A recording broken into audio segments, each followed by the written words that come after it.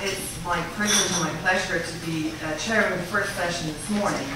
And we have a keynote speaker, Professor Richard Crane, who will speak for about 30 minutes. And after that, I thought it might be a good idea to try to get some feedback from the table. So I'm going to give you a couple of minutes to reflect on Richard's speech, and then maybe come back to you for some comments, and then we can move to the formal participants who are here today.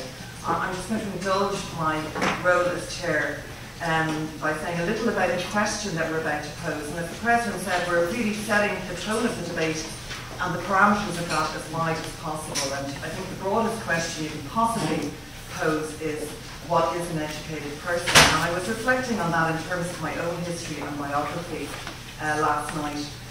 And I was thinking, my father was born in 1916 on a small holding in County Tipperary.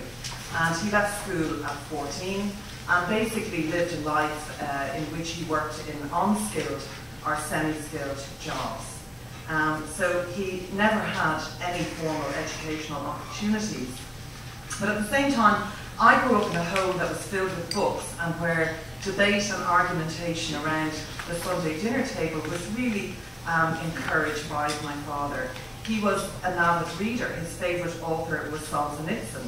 So he was a classic example of what we might call a formally uneducated man, in the sense of having no educational credentials, but he nevertheless had a reservoir of cultural capital that he was able to impart to his own children.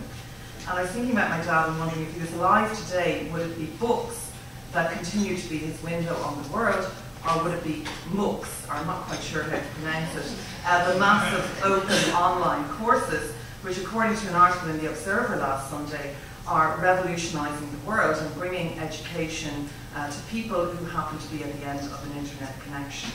And I suppose that does raise, very profound questions about what is the nature of an education and indeed an educated person in the 21st century.